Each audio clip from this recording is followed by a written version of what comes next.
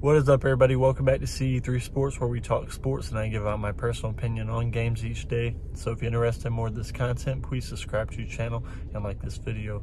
Also, if you're interested in my premium plays, I now have my website back open where you can get my guaranteed play of the day. Obviously, guaranteed play of the day does not mean it will 100% win every single time. The guarantee just means if it doesn't win, I refund the purchase you made of that play. So if you're interested in that, like I said, the link is in my description to my website. But let's get this college basketball matchup, mid-major today, between Gardner Webb and Radford. Gardner Webb 6-11 on the season.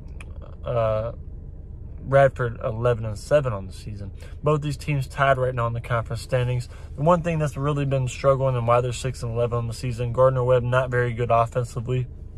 Have really struggled from pretty much all facets, scoring the ball just period, three-point line, field goal percentage, free throw. But Radford, they're one of the best teams in the nation shooting the ball, actually.